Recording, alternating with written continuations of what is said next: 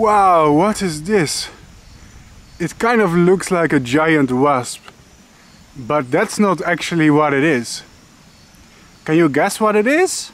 The answer is going to surprise you.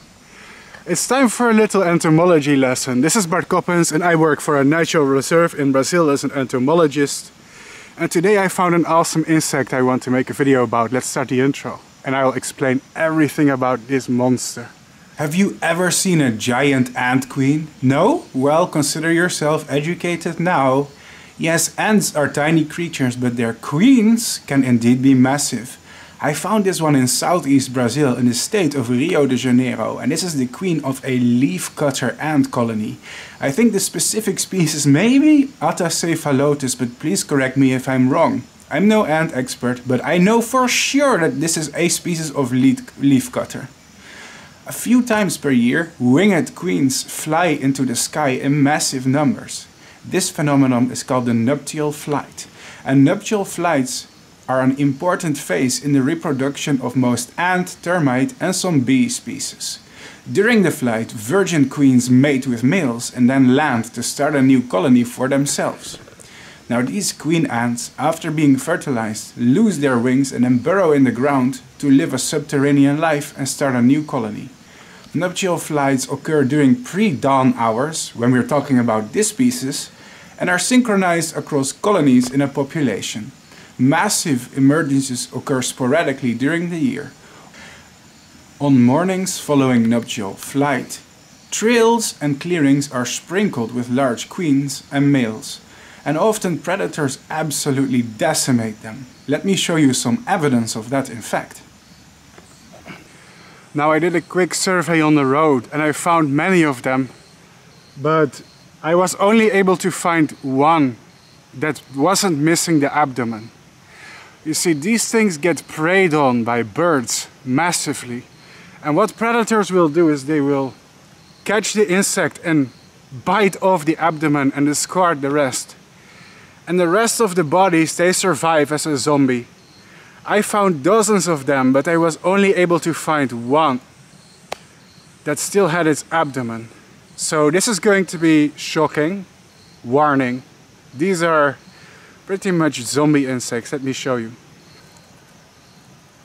I collected many of them on the road, but as you can see, all of these are missing their body. Can you see it? All of them are missing an abdomen. And it's quite shocking and unnerving. But that's how nature goes. So here, as you can see, they're doing a very sad attempt at flying.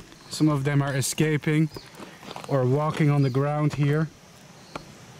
But all of these have been preyed on by birds and other mammals. Well, birds are not mammals, so I shouldn't say other mammals. By birds and small mammals, or pretty much any of the insectivores here in this area. And as you can see, these don't have abdomens.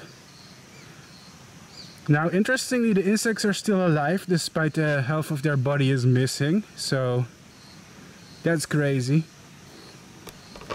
And if you look here on the road, you'll see many of them walking around aimlessly.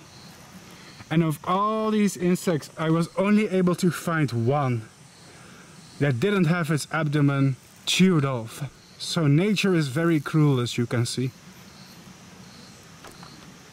Yep, that's why they fly in massive numbers, because they are live food for most animals, but a small percentage survive to make new nests. You're right if you commented how similar it looks to a wasp. After all, wasps and ants are related. They are in the same order, the Hymenoptera. I hope you enjoyed this video. Oh, and by the way, not only animals eat ant queens, however. Believe it or not, but in Brazil it can be a delicacy. Some people collect and eat the queens as well. A rare gastronomic delicacy in Brazil is called isas, or ant queens.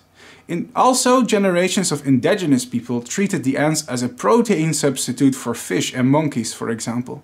Reportedly they taste pretty good and taste like mint. Sounds tasty perhaps. I'm sweating a lot because it's very hot and I'm just a gringo from the Netherlands working in Brazil. I still have to get used to the heat. But man, what a nice specimen, who would have thought? Hope you guys enjoyed the video, and if you want to see more crazy insects like this one, well, you better subscribe because I'm making more videos. Oh yeah.